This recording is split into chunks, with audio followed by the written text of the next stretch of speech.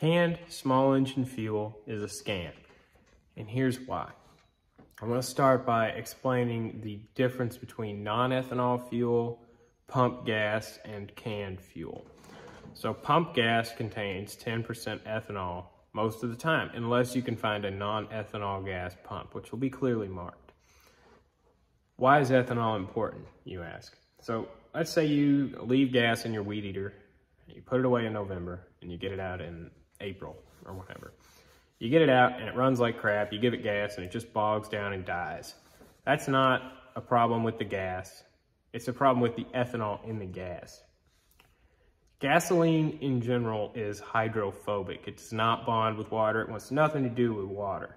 But the 10% ethanol in your gas is hydrophilic, which means it likes water and it wants to be with water, it wants to bond with water. So that act of the condensation in the air gradually bonding with the ethanol in the gasoline, that mixture is what degrades fuel lines, carburetor diaphragms, and that's what causes gunk and varnish to build up in carburetors. So you take apart a lawnmower carburetor, it's just full of goo and gunk and you don't know what the heck it is. That's from ethanol, that's not from the gas. So now you understand why ethanol fuel is not great for small engines. But that's not to say that you can't use ethanol fuel. If you use ethanol fuel during the season when you're using your equipment, and then you just simply store it with non-ethanol fuel, that's fine. So the way to do that would be, the last time you're going to use your equipment, dump the gas out of it, fill it up with some non-ethanol fuel, and just use it the last time with that, and you're good to store it. So now let's go over some ways that you can cheaply obtain non-ethanol fuel to avoid problems with your small engines.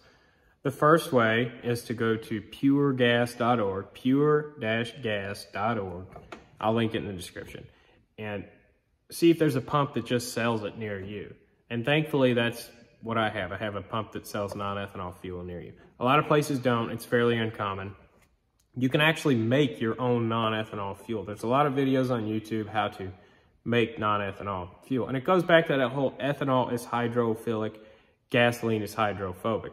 The process is to get a big jug, a clear jug of, one of those water jugs that you see at like offices or whatever is perfect. Install a spigot on the very bottom, mix in a bunch of water with the gas, and that will bond with the ethanol and it will stay at the bottom of that container. You can then turn the spigot on and all of that will come out and just leave gas. So that's another way to do it. And like I said, you can just maybe find a pump near you that sells it. The third option, and the most expensive option, is canned fuel. This stuff here. Now, I didn't buy this. This came from a job I used to work at as a small engine mechanic, and they would buy it. And I just used this to fill up with gas. But that's kind of what you get. This jug here would be about $80, and that's a 5-gallon jug. It's usually $20 a gallon or $10 a quart. The more you buy, you get a bit of a discount, I guess. But it comes in a bunch of different brands. You get True Fuel, you get this VP stuff, and still Moto Mix, which people are fanatical about. You either use it and think it is the greatest stuff ever and probably drink it and huff it, or you think it's dumb. And I think it's dumb. Now let's talk about why. So like I said before, it is ethanol that causes carburetor problems. So non-ethanol fuel gets rid of it. I mean, you can't let your equipment sit for years and years and expect non-ethanol fuel to still be good, but it's not going to degrade carburetor components like ethanol fuel will. So how then is still Moto Mix superior to non-ethanol fuel? It's not. They claim this VP can here says 94 octane. Why on earth would you need 94 octane for your leaf blower or your chainsaw?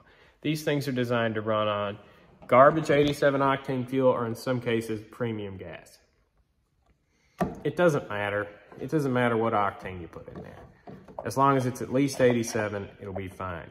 And these companies try and say, well, the octane would make it run better.